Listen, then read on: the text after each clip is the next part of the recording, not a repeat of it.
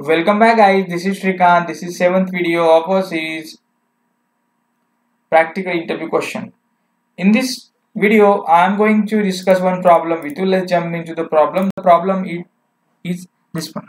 Write a query to display the ID and the name of the student who are from Coimbatore. Sort the record based on the student name in ascending. Okay, so this is the problem. Let's read it once again. Write a query. Okay, want to write a query and point out the things which you feel it could be the desired problem.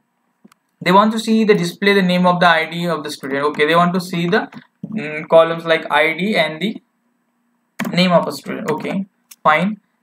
Students. Okay, the students who are from Coimbatore. So Coimbatore sounds like the city or the place, right?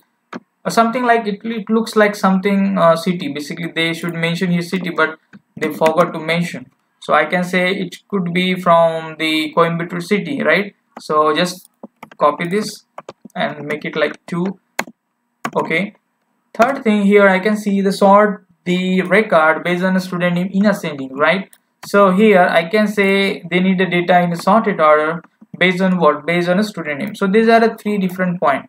By reading each point, I can say display the ID and the name of the student. So this could be the part of select. Okay, fine.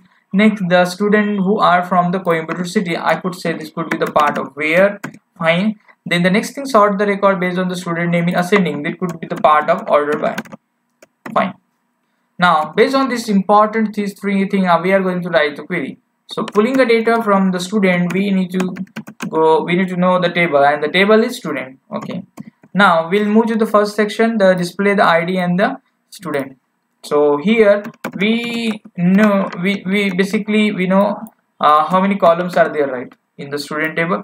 So just run it once. I can see here, I can see the one is column called as the student ID, another is called as the name. Okay, and the requirement is they want to see the name and the ID. Okay, so basically they are talking about student ID, and the next is student name, right?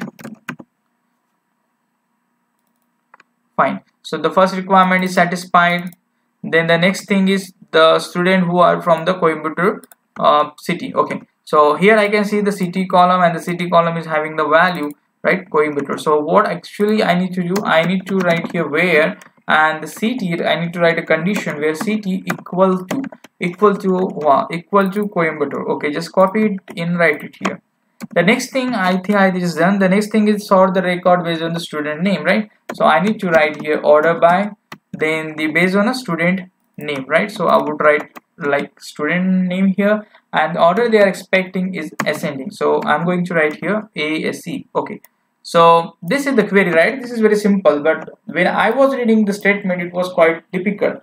So what actually we did, we understood the problem which was given in the English statement, and we converted into the SQL understandable language. So our compiler or our database engine should understand how to pull the data from the table and which data they want to pull.